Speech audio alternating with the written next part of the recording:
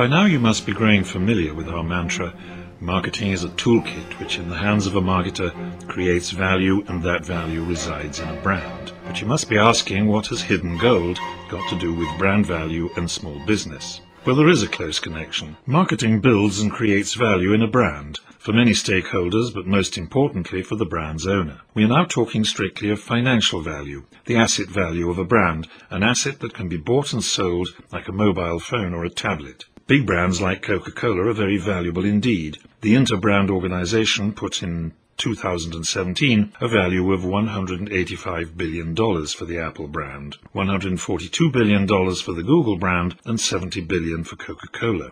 These are financial values ascribed to the brand, not the company, the brand. Not every brand is worth billions of dollars, of course. But the fundamental truth is that every brand has some value, big or small. Every big brand was once small, but they always had value. When Coke was starting out, it had value. Not much in 1890, but some. So too every small business, the local restaurant, the pub, the bar, the hairdresser, all these brands have value. An important difference between big and small brands is that big business recognizes, measures, and deliberately grows the value of its brands. Small business does not. And here lies the opportunity. The brand has been created. The business exists, and it would not exist unless the brand had been established and containing value. The value is there. It can be recognized, but it isn't. It can be measured, but it isn't.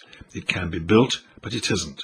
Your local bar could grasp the opportunity. Your Chinese, Indian, Thai restaurant could do it. Your local medical practice, any established business could do it. The gold under the floorboards can be exposed, excavated and grown. Join me in the next masterclass.